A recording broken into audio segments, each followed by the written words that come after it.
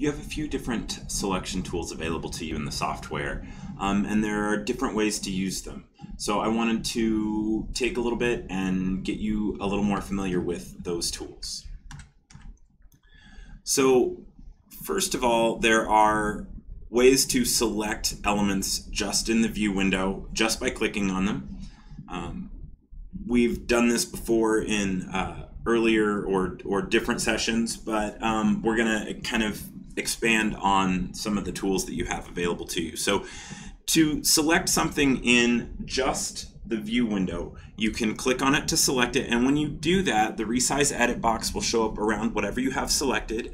You'll also see the wireframe points appear around them. You'll see the entry and exit points of whatever you have selected. If you want to select multiple elements, you can hold Control and click on any other elements that you want to select. So now I have these 3 pairs and this little walk stitch here. If you want to deselect one of those, you can click on it while holding Control and it will deselect one of the ones that you already had selected. So now I only have 3 pairs selected. If I want to deselect anything, or pardon me, if I want to deselect everything, I can click on a blank area of the view window. If you are so zoomed in that you can't get to a blank area of the of the view window, so now I have something that's selected and I am so zoomed in that I can't get to one of those blank areas, I can go to Edit and I can say Deselect All. And you'll notice over on the right hand side that I have set up a keyboard shortcut for that. So through Tools and Accelerator Editor, I have set mine up to be the Tab key. That will be blank when you first load your software, but you can set up keyboard shortcuts for yourself. So I do that, it is deselected. So let me zoom back so that I have just the bird on screen. If I want to select multiple elements, you know that you can hold Control while you're clicking and you get those. If I want to, I can also click and drag a box, and anything that is completely contained within the box will be selected. So you'll notice that I'm not selecting the bird because I didn't drag the box around the whole yellow element. So that is not selected. All right, now when you select things in the view window, you'll also notice that they're selected in the project view over on the right-hand side of the screen. You can see that they're highlighted in that dark gray. If I want, I can click on an element to select it in the project view. If I want to select multiple elements, I can hold Shift. So I click on one, hold Shift, click on another, and I select everything in between. So that's consecutive elements. I can click on one, hold Control, click on another, and select non-consecutive elements. Another kind of nice, handy thing to be able to do is to select an element. And if I wanted to select all of the same type of element, I could right-click, go to Select, and say Select Same Type. And now I have all of the walk elements in this design selected. So if I wanted to change the stitch length of all of my walks, I could do that. Or if I wanted to adjust the density of all of my columns, I could right-click, go to Operations, go to Select, say Select Same Type, and now I have all of the columns. So in this case, it is only the leaves and the stem of the pear and then a little bit of the detail on the face. I could go adjust the density of all of my columns. Now, I did something really noticeable that's not going to sew out well, but I changed it to a 20-point density just so that you can see that change really easily. So I'm going to Control Z to undo that. There we go. All right. You also have the ability to select all or select the entire design. And you can do that again through that right-click menu. Select, you can do Select All. That's available via Control A. Select Entire Design is Control Shift A. So if you have multiple designs within a project, those are going to act a little differently. If you only have one design in the project, like we have right here, they're going to act pretty much the same way.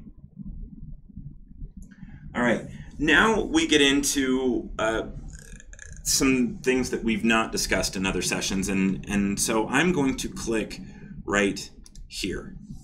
So whenever you are selecting something on screen or in the view window, it's almost like you're touching the embroidery. And you can only get what you can touch. So if my hand is an embroidery element and I go to select, I'm only going to get what I'm touching. So I'm only going to get, in this case, my hand, or in the case of the software, the bird. If I wanted the table, or in the software, maybe the yellow of the bird instead of the wing, or whatever's underneath of it, I need to be able to kind of select through my layers, and there are a few different ways to do that. So when clicking on where I clicked, I got the detail of the bird's wing. But I also have these available to me, so I can select the element below it if I click on an element like that. So select next element under point. There we go. Now I have the bird. And if I do it again, I will select the travel stitch underneath that. If I do it again, nope, that's all I've got. So it's very much where you click as to what you're going to select. So if I zoom in real close, oh, it's because I clicked in an area I missed what I meant to. Here, I have, again, that detail of the wing, and if I click on the previous element, I get the fill of the bird. If I click on it again, now I get kind of this quick loose underlay stitch. If I click on it again, now I get a travel stitch. So before I was only getting 3 elements, here I'm getting 4. It's because where I clicked, there were multiple elements that overlapped. So you're only going to get that, you know, if you click kind of right here where everything overlaps. All right. So these tools are very handy for kind of clicking down through your elements. Another way to kind of click through an element is to either hide it or lock it. So if I wanted to select the yellow of the bird and not get the outline, I could lock all of my outline elements, and then I could click right on an outline and I would select through it. Hiding it will also get you that same result where you can select through it. So hiding or locking is a way to select through an element, as is if you click on the element and you want to go down through the layers, you can select previous element, or if you want to come back up through the layers, select next element. And the under point just means under where you clicked. So that's kind of how it decides what it allows you to select. All right. Another selection tool that you may not realize you have available to you is the custom point selection. The name is a little bit misleading. It is the custom point selection tool, but you can select entire wireframe elements. You can select wireframe points if you're already in that selection mode, or if you are in expanded editing, you can select individual needle points with it. So the custom selection tool really has a lot of flexibility in how granular of elements it will let you select. And that is this little dotted star right here. So if I click on this, I can then click and drag a shape around what I want, and then when I hit enter, I've selected everything that is completely contained within what I selected. All right, so that's dealing with everything on the wireframe the whole element level. If I'm starting to deal with things on the wireframe input points that we're starting to deal with, so now I'm making sure that I have my toggle point list on, and I'm going to expand this out so you can see all of these input points.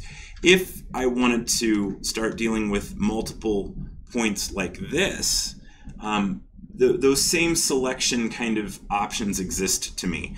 I can click on one, hold Control, and get non-consecutive. I can click on one, hold Shift, and I get consecutive, and that's in the project view. In here, I can select one. If I hold Control, I can get multiple elements. Kind of another fun way to do this is clicking and dragging a box. Now, clicking and dragging a box deals with wireframe elements, but if I already have one selected, if I hold Shift and click and drag a box, I'm going to get the wireframe points that exist within that box. And so now I can grab multiple wireframe points and move them. Same thing if you're dealing with expanded editing. You can hold Shift and click and drag a box and get your expanded points that way too. Now, your custom selection tool, now that I'm working within this element, I can click and drag around points that I want, and now I've selected just those 3 points, so I can drag them and change them. So your custom selection tool can be used to grab those points as well. And again, you press Enter to complete that circle. All right. You have lots of tools for selection available to you. Your right-click menu for selecting the same type, selecting all. You've got your custom selection. You've got select previous and next element. You've got all the click and drag of boxes. Don't forget that hiding and locking are a way to click through an element, but now you've definitely got some ways of navigating through your space and selecting just what you want to edit.